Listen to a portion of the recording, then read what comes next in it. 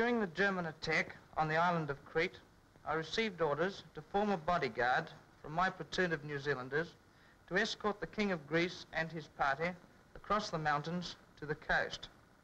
We had no time to obtain supplies of food to carry with us, nor had the royal party time to find suitable footwear, and they gallantly undertook the journey over the mountains in ordinary walking shoes. In spite of these discomforts, together with the lack of sleep from which everybody suffered, every member of the party remained amazingly cheerful, particularly King George, whose anxiety was always apparent for the comfort of the men. They have all expressed their admiration for his thoughtfulness and courage. We were continually forced to take cover from air attacks, but after a journey of 3 days and 3 nights, during which we crossed the snow line and drank melted ice, we came out onto the coast, from where we were eventually embarked in a naval unit and arrived safely at a Middle East port. Lieutenant Ryan's platoon have had a rest and a brush up since then. They look none the worse for their experience as they swing down an eastern street to be thanked by the king who shared their adventure and their hardships. Palaces or mountain caves, they're all the same to these boys. They know now that they can tackle a man-sized job and bring it off. Prince George, uncle to the King of Greece, enters into a lively discussion with Lieutenant Ryan while the reception is in progress. And then the King himself gives a hand to the New Zealand lads who brought him safely out of his war-torn country to continue the fight against the Nazi hordes. A fight that will continue until Greece and all the rest of the world is free again.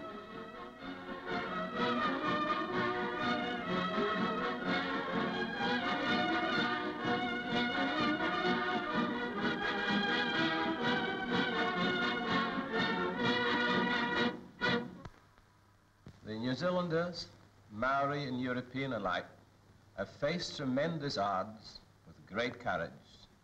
They were almost entirely without air support, yet they met and held an air attack of unprecedented extent and violence until they were literally blasted out of their positions. They hurled back and decimated the Nazi parachute troops without food for days, and in some cases even without water, many of them suffering from wounds and sickness.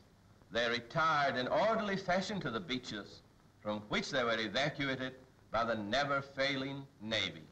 Their courage, their endurance, their repeated proofs of an unconquerable spirit, their sufferings, their sacrifices will not be in vain.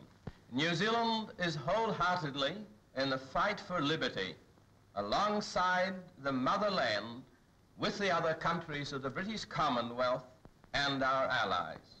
New Zealand has dedicated the whole of our resources to the struggle for the freedom of mankind and will continue to do our utmost until Nazi and fascist tyranny is finally and completely defeated.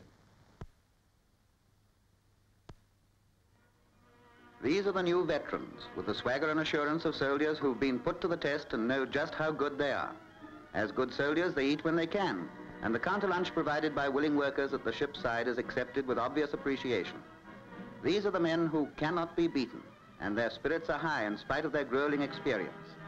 The battles of Greece and Crete will be remembered always by the young men who fought there so gallantly, remembered for the simple, homely things, and for hardships that were made light of in such a fury of attack as no man has faced before.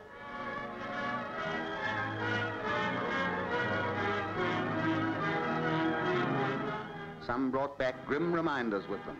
Just half an inch from eternity, this one. But they had other trophies, too.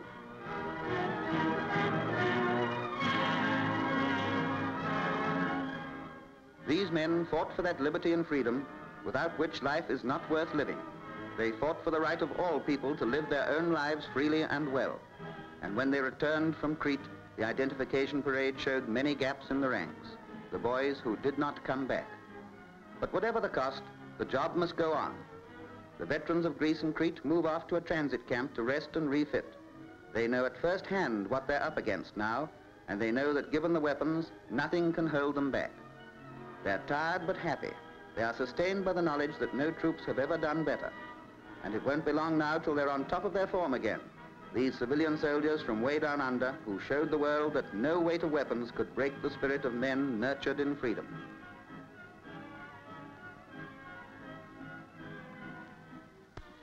Out at the camp, the men quickly settle in and find more comfort than they've had in recent weeks.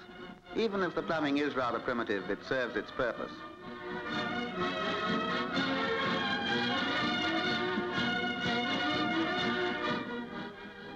Then, fresh and rested, the Maoris perform a defiant haka that symbolizes the spirit of all the New Zealand troops. These are the men who fought in Greece and Crete.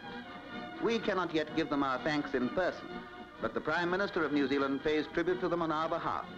Our magnificent young men who have returned, as Mr. Fraser says, after deeds of courage, valor and daring that have never been surpassed.